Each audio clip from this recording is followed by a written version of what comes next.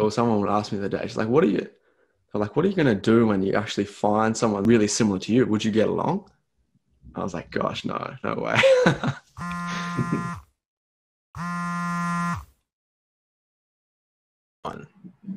Thanks for tuning in, everyone. I got a nice question for Sam. How do you spark a conversation with a random stranger? With random strangers, Mm-hmm. I guess it would depend on what kind of environment I find myself in. All right. Like, am I doing a food shop, or am I out at 2 a.m. in the morning crawling around a dance floor? Let's split it into a few things. So casual, that's just your day-to-day sort of people. So Yeah. you're not drunk, you're not at a party. This is just in the broad daylight. And then in Yeah. the evening, like at a club, a bar, and then on Yeah. a date. Well, I guess on a date, it's probably maybe you've already sparked it, but let's say the beginning of a date. Okay. So casual, like night social scene, date. Yeah. Okay. I guess we'll start off with casual first then. Hmm. Look, if you're able to spark up a conversation with someone, in the middle of a food shop, you're a pretty brave human being. I'll give it to you. That's a really hard thing to do. I guess there's always the trouble of some people just don't really want to be talked to in those situations. Like they've gone out for a reason, and their reason was not to be disturbed by the humans. Like I know for a fact that if I'm out at the shops, I usually just have headphones in because I don't really want to be disturbed. Like I like chucking my tunes in and doing my thing and getting stuff done.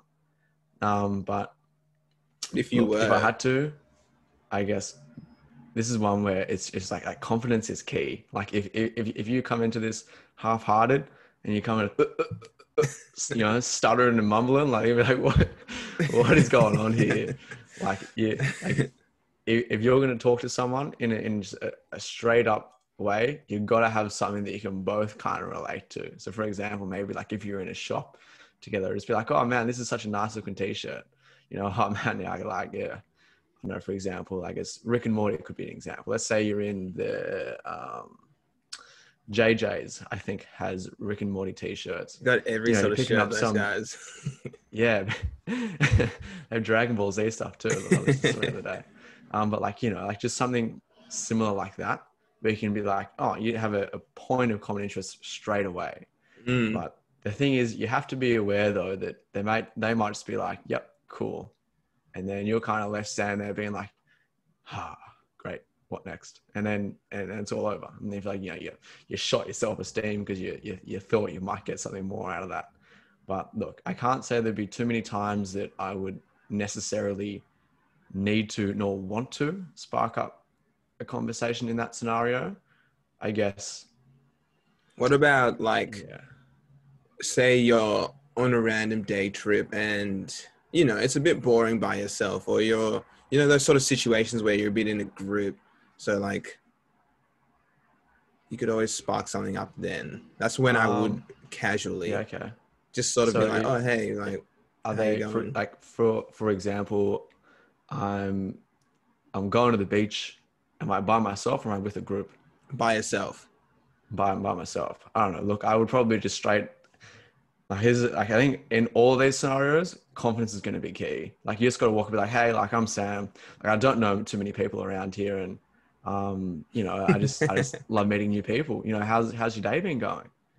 And then you just run it from there. And look, if they're quite receptive and friendly, then from that point on, you're gonna get some type of cues to be able to keep following down. It's like I don't love the how's your day going as a good mundane opener. Like it doesn't get you very far in most social situations. Like you say, yeah, good. I think the best way is you need to ask.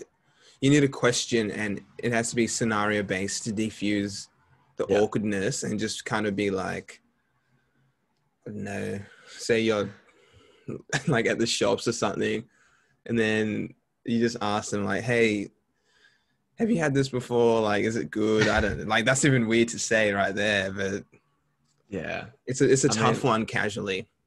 It is really hard. It's really, really hard. And I think it's just because like there's majority of the time, odds are the other person isn't going to want to talk to you. Like they've probably got, you know, like for example, if I was going to the beach by myself, I've probably chosen to go to the beach by myself, and I don't really feel like being with anybody else. So it's a tough one. Can be done. Would I necessarily do it very frequently? Probably not.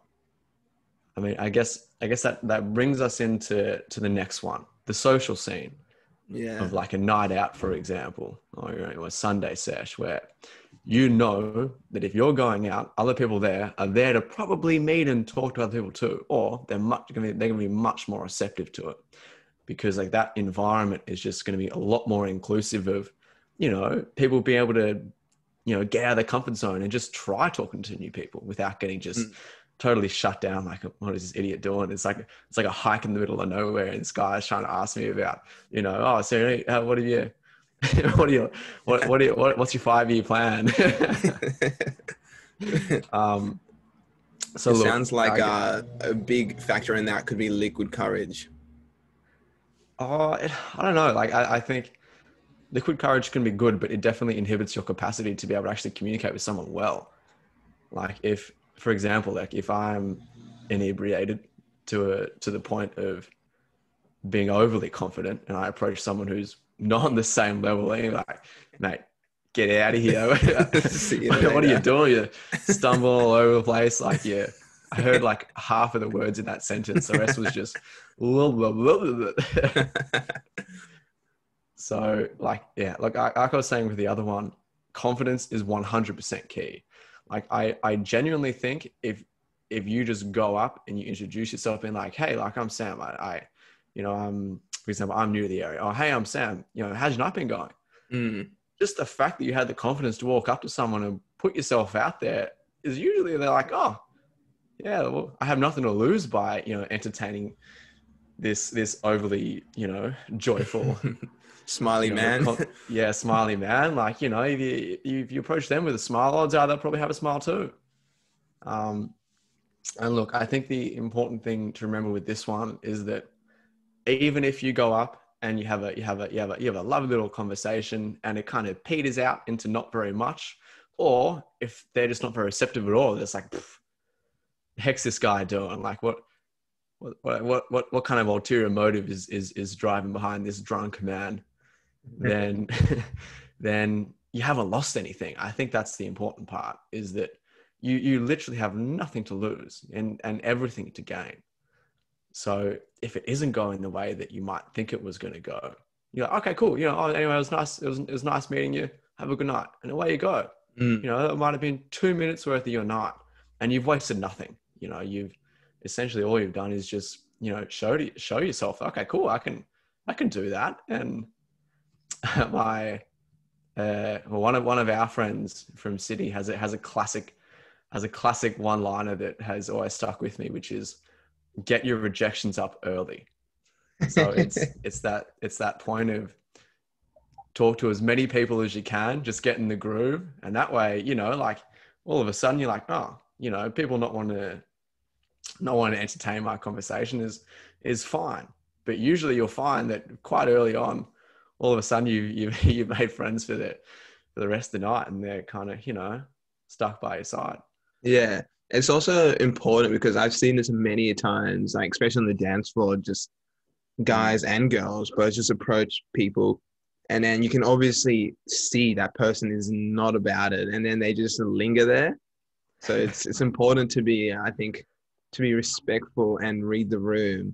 Yeah. And if someone doesn't want to chat, that's when you just ease away, like that sort of Homer Simpson thing, back into the bush, just disappear.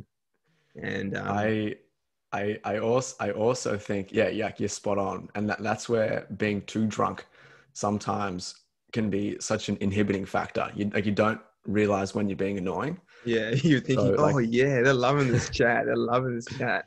But and you're just literally just there, like, licking your lips. You're a little bit like saliva falling down the other side of your face, and you're like, damn, this chick's digging me. I am on here. When really she's like, mate, where's your carer? Like, are they sitting around here somewhere waiting for you to come back?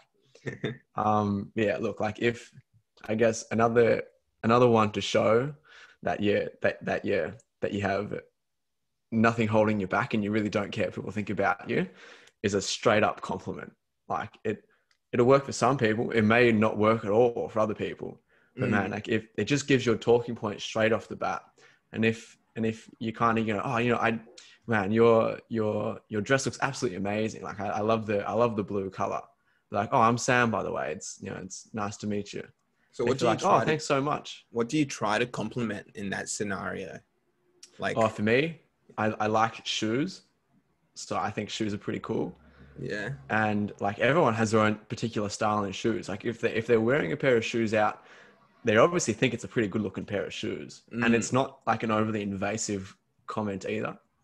So for example, like, I love a good pair of white shoes. I'd be like, oh man, I absolutely love your Adidas Continentals. Like I've got a similar pair at home. Like, oh, look, I'm wearing the same pair.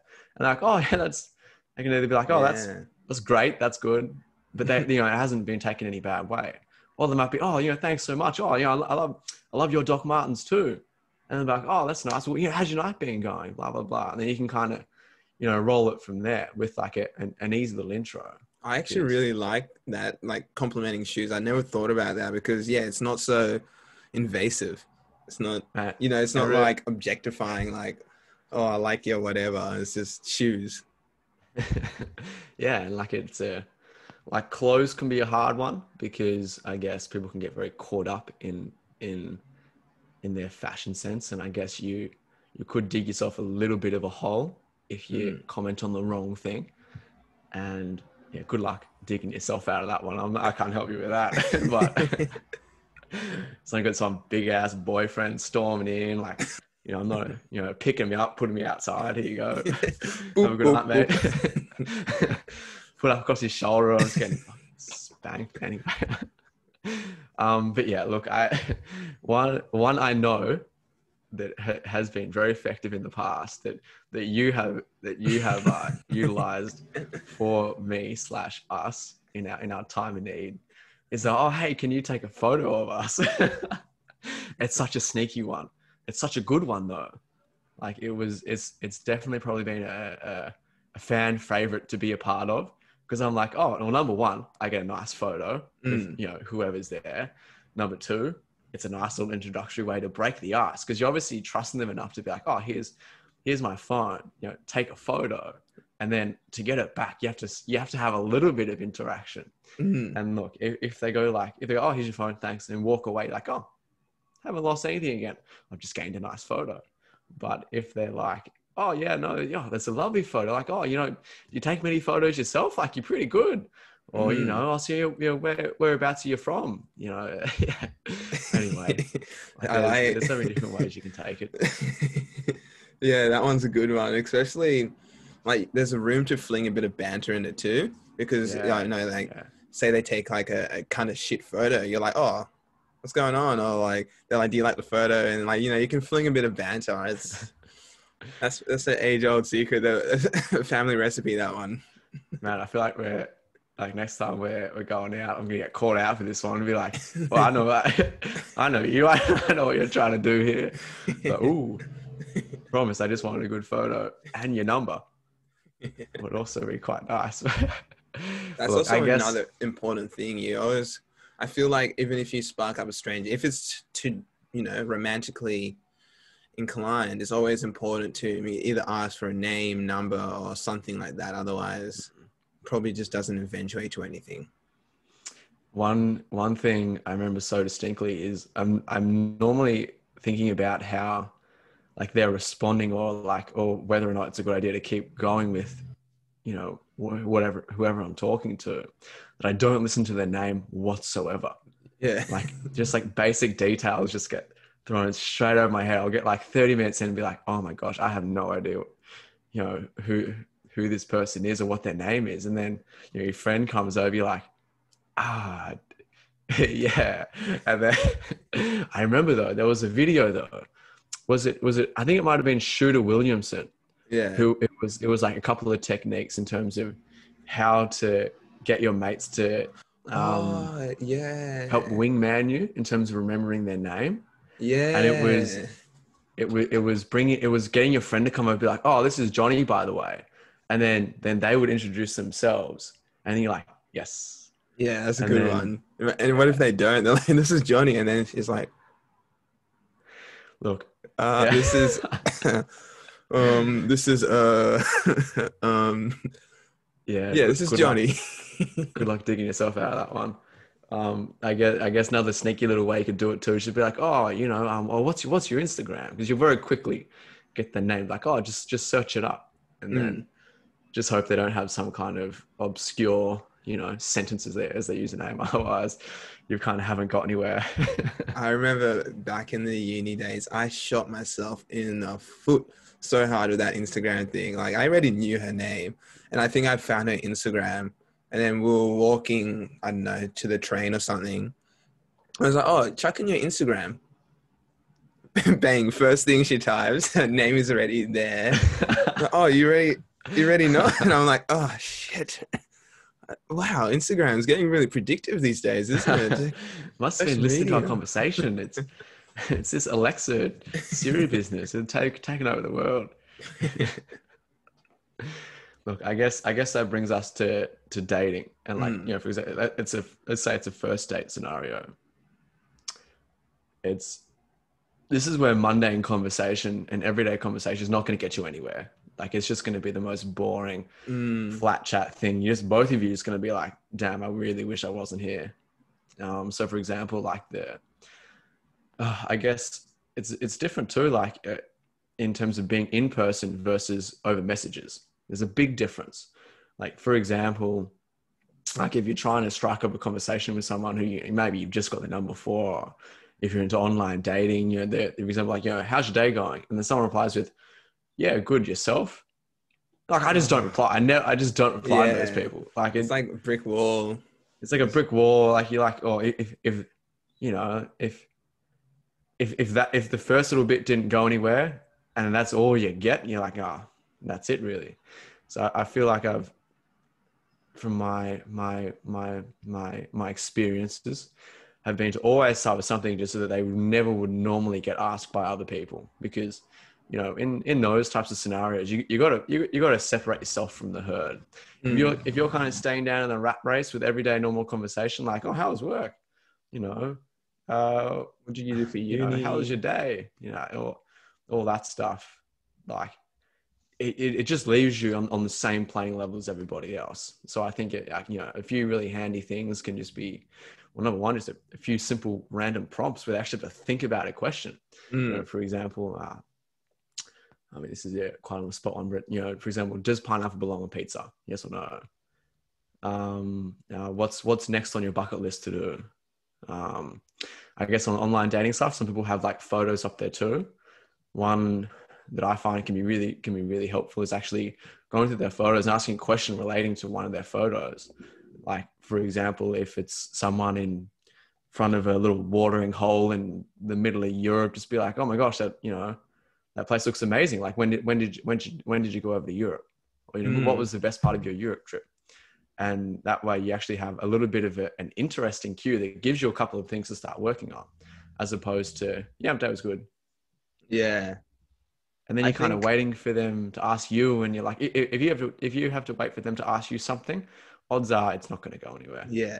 I think like there's a few topics that I really like to talk about in those sort of scenarios. It's definitely travel, because travel can just, once you talk about travel, it just opens up so much, especially if there's someone who loves traveling, or like if you've been to the same place, like you can just shoot different ways. Music is a really good one. Yeah, I love music. I think it's good too, because everyone does have their kind of semi-unique style. Yeah, exactly. But I guess the thing is, some people can get a little bit uptight in terms of thinking that their music might be not liked by the other person, so they can find a bit of an awkward conversation to talk about. But you tell them, pick your singular favorite music artist. Everyone's got one in mind. They can just shoot off, and then you just go from there. And TV shows, and then things that I try to avoid is probably like politics a lot. Sport sometimes just doesn't, like, if it's a sporty person, then it's like, that's your gateway. But if she's not, or he's not. It's almost like that. How you doing? It's just kind of like a dead end. Yeah, look, things I normally try and steer clear of is work. Like number one, because I find I don't really like talking about work. Like work's super busy and stressful, and you know it's something that if I'm on a date, I'd rather be thinking about the other person as opposed to, you know, how's my week coming up next week? Crazy, like, you know, nonstop, and then all of a sudden your mind's there, and it's like I'd always rather concentrate on other things that I've, you know, stay in the moment. Yes, exactly, and like I think like replying is equally like I guess this is more of an online like messaging style thing, but your replying is equally as important as your capacity to start the conversation too.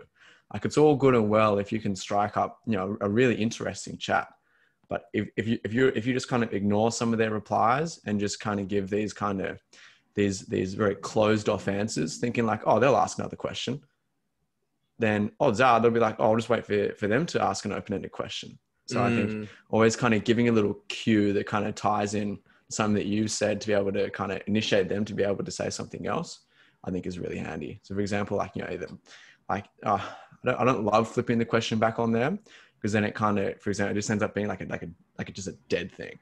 For example, you know, how's your day going? Yeah, it was good. Yourself? Yeah, it was pretty good. Oh, great. You know, where have you got there? For example, it's like, you know, how was your day going? Yeah, it was really good. You know, did you get up to anything fun over the weekend? Yeah, it was actually pretty good. I went out on a hike. Oh, that's awesome. Where'd you go?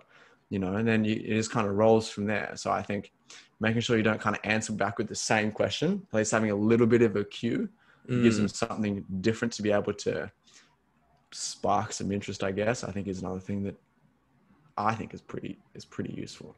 Yeah, no, I think that's really important, because yeah, if you're just replying pretty bland messages, you're just not going to get anywhere, and it's going to not be enticing. And then the next person they're talking to is going to be like the one who's, you know, more active in their responses. And yeah, yeah, I mean, it's just like in anything. It's like in like a job interview. You got to make yourself stand out from the crowd. You know, whether that's I won't jump into that too much, but it's like it's one of those things. Like, you know how you got to practice interviewing. It's the same thing. Like if you're messaging people online, if you're going up to talk to heaps of people at a bar or at when you're on a night out, you know, it's a learned skill. You'll get better at it, and you'll start to. I think the hardest thing is getting over that fear of rejection. Yeah. And once you learn that people, as soon as like that conversation's over, and let's say it hasn't gone so well, and you leave, they have no judgment over that whatsoever. Like, oh, that was an interesting chat. Like, oh, that chat went nowhere, and they've forgotten about it in literally 30 seconds time. Like, they've already moved on with everything else, and you've lost nothing. All you've been able to do is be able to gain a little bit of self-confidence, being like, you know what, I got 15 more seconds into that conversation this time. I didn't get slapped across the face and thrown out. You know, and then eventually, you know, you can get better at it. You find out what works, and yeah, it's like that age-old saying that repetition is the mother of all skill. And well, I guess that could be taken the wrong way in like a night or social scene, but I can't stress enough, just because you're going up to talk to someone on a night out does not mean that you're trying to initiate any kind of intimate thing with them. Sometimes, yeah, it is, but sometimes it's not. And you got to go in with the mindset knowing that, all right, you got to be someone's friend first before you dive into anything else. So well said. Man, I think you've answered that very well, and thank you for giving us a bit of insight into your mind. And thank you. That's all right. Some advice. I'm sure there's a lot of things people can pick up from this, and yeah, essentially, like kind of what you said there is yeah, it's always important to approach it right, because if you don't, you're just not going to get anywhere, and then it's just going to be like pretty uncomfortable for the other person. So that's a big important thing. I just remembered one more really good general rule that I can't remember where I heard it. It might have been you, or it might have been somebody else. It's the point of, if you decide you want to do something, do it within 3 seconds before emotion kicks in. Because like, if you have the idea to go and do something, you know, your natural instinct is you want to go and do it. But if you hang around a little bit, all of a sudden your let your irrational mind just go for it. Don't give your rational mind that 3 seconds to process all the emotions that might come with it. Otherwise, you're going to get stuck on your feet and then you're going to have nothing. So like the 3 second rule, you have to, if you have the idea or someone else gives you the idea, you have 3 seconds to be over there and executing it. Because that way you don't have any chance for your emotion to kind of kick in and make you anxious or worried that it might not go the way which you planned. Yeah, that's a good rule. All right, mate. I'll see you Mate, later. look after yourself. Yeah, we'll catch up soon.